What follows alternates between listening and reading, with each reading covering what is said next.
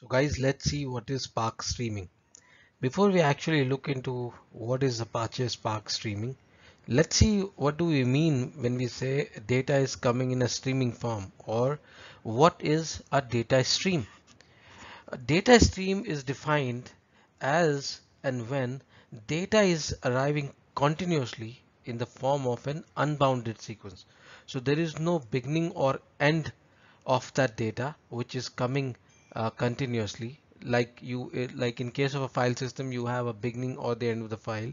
But when the data is coming in the stream mode, it is coming continuously in the form of an unbounded sequence. There is no beginning or end of that data.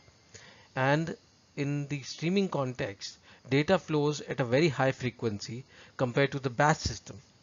And that is why we need a processing engine which can work at such a high frequency so that it can match the pace with how the data is coming into a system, and we can process it at the same speed. So that is the reason why do we need a Spark system. Now let's see what is Spark streaming. So primarily Spark streaming is a processing engine which needs to work at a higher frequency to match the data ingestion flow. That is why it works as a low latency processing engine to analyze and uh, store the stream data processing results.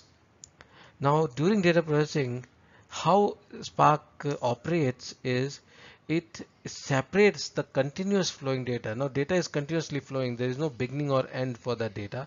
So Spark itself divide that data into smaller batches.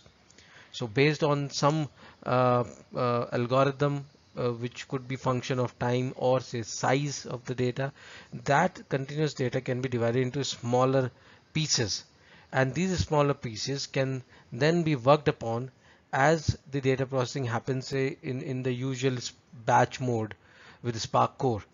So you have a continuous stream of data coming to a system. Spark intercepts it, convert it into smaller pieces based on some algorithm, and then these smaller pieces can be processed in as it happens in the batch mode.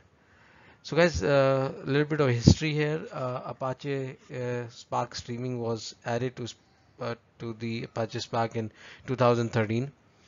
And the most highlighted part of Spark streaming is it can do the data processing of live data streams with 100% fault tolerance and scalability.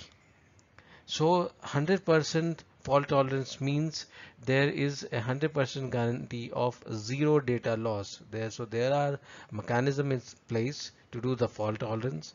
Some of the mechanisms are checkpointing and write ahead logs used to do the fault tolerance in the streaming world. And as you know, Apache Spark is horizontally scalable, and it same applies true in the streaming context as well. Um, in the Apache Spark streaming world, data can be ingested through many sources. There are out-of-the-box connectors and adapters provided for many um, high frequency, low latency systems like Kafka, Apache Flume, Apache Kinesis, or even at the TCP socket layer, uh, Apache Spark streaming can handle the data ingestion. And then, as we have discussed, stream processing happen usually as it happens in the batch world with the help of high-level APIs and functionalities provided like map, filter, group by, join, window functions, etc. Um, as it happens in the batch world, in the streaming world also, once the data processing has happened, these processed data set could be pushed out on the underlying file system or some NoSQL databases, or can be directly fed to the live dashboards. So all these facilitations come out of the box in Apache Spark streaming. Let's see how internally Apache Spark streaming works. So Apache Spark streaming works on the concept of micro batch processing. as we discussed in the previous slide, as data is continuously flowing into the system, Spark divides it into smaller pieces, and those smaller pieces are then further processed. So this whole concept of dividing them into smaller pieces is called micro batching in the Spark streaming world. These batches are then finally aggregated. These are processed individually, and then the processing results are aggregated to produce the result of the final stream. So the most highlighted part of how Apache Spark streaming is different from, say, other stream processing engines like Storm is that it works on the it works on the concept of micro batch processing. Uh, let's see a little more detailed internals of Apache Spark streaming. All these smaller batches or micro batches created by Spark Stream are represented at the data abstraction unit as D streams, and D streams stands for discretized streams, and this D stream is the basic data abstraction unit in the streaming context, as RDDs are in the batch or core context. So it is similar like RDDs. In fact, these streams are built on top of the Spark RDDs.